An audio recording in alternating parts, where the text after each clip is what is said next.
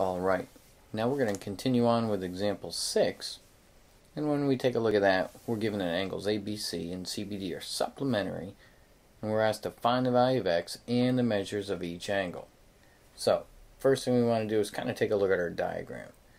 If those two angles, ABC and CBD, are supplementary, that means they're going to have a sum of 180 degrees.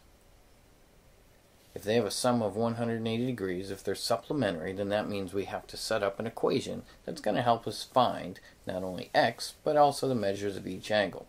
So, if you think you've got this down, you hit pause, set up your equation,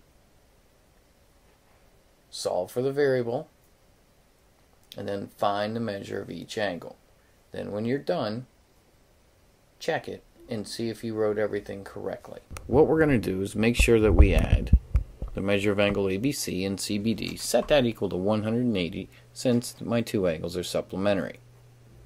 Second, we're going to go ahead and substitute the value of 4x plus 8 and x plus 2 for each one of the angles respectively.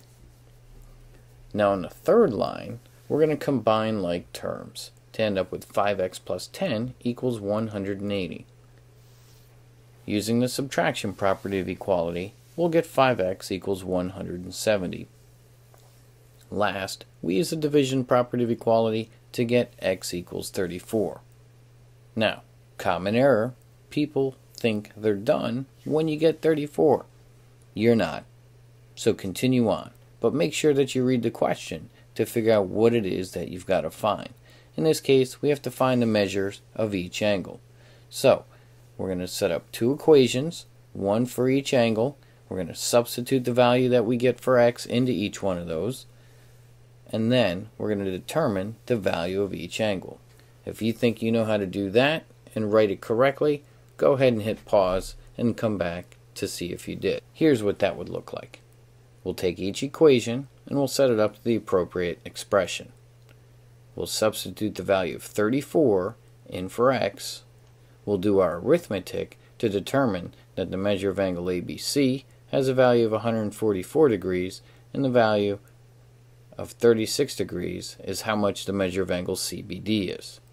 Now, again, with the technical writing, notice the measure of angles ABC and the measure of angle CBD, both of those values, those numbers, have your little degree symbol. X being 34, that does not have a degree symbol because 34 does not represent an angle.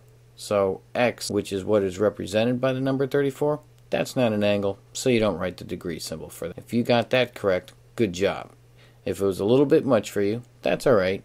Pause it, rewind it, do what you need to do to make sure that you show your work correctly and you understand all of the substitutions and the arithmetic. When we have two adjacent angles that form a 180 degree angle, then they are called linear pair angles.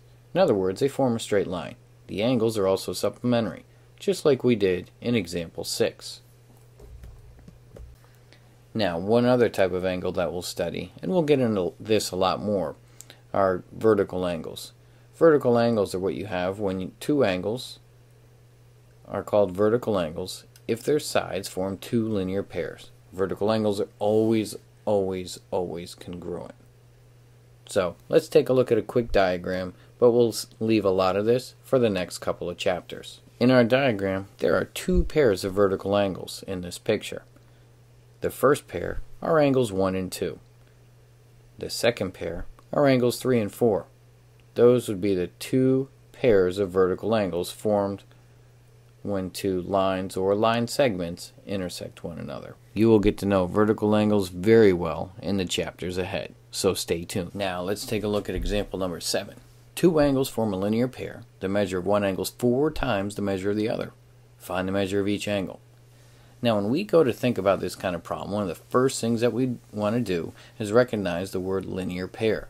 Linear pair means the two angles are going to add up to 180. So more on that in a minute. Let's look at the next sentence. The measure of one angle is 4 times the measure of the other. That's going to be the key to solving this problem. And when I said the word key, I wasn't kidding. We're going to write the following. X equals one angle and 4x equals the other angle.